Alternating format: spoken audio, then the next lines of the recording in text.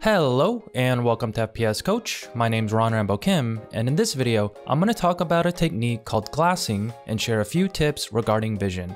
Glassing is a technique used in hunting to scan the eyes across a wide open landscape for activity, preferably from a high vantage point.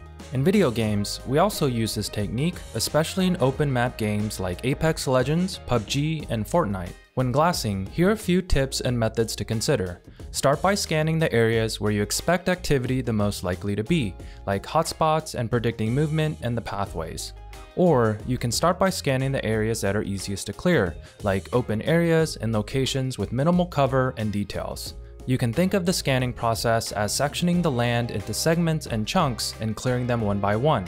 When using the eyes, it's recommended to scan vertically and horizontally, as this orientation is faster, and it's also natural as this is how we read every day. Another cool feature of our eyes is that we can zoom them in and out and change the focus from narrow to wide. For example, try focusing as narrow as you can on the very tip top of this center tree and see if you can pick out the details of its leaves and branches.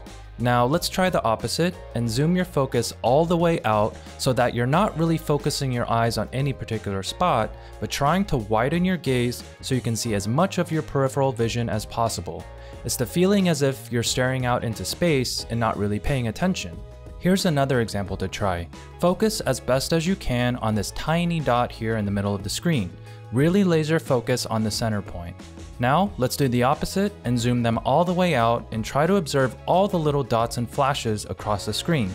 We're not really paying attention to any one specific area, but the picture as a whole. As you're doing this, you may notice that your eyes are focusing in and out at varying degrees, from narrow to wide and everything in the middle. This nifty feature of our eyes to quickly flick around and zoom in and out of detail is also helpful when reading.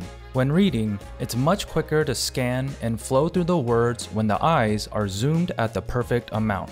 For example, it is not efficient to zoom all the way into a single word where you can barely see the next. The optimal zoom would allow enough focus to see several words ahead into manageable chunks.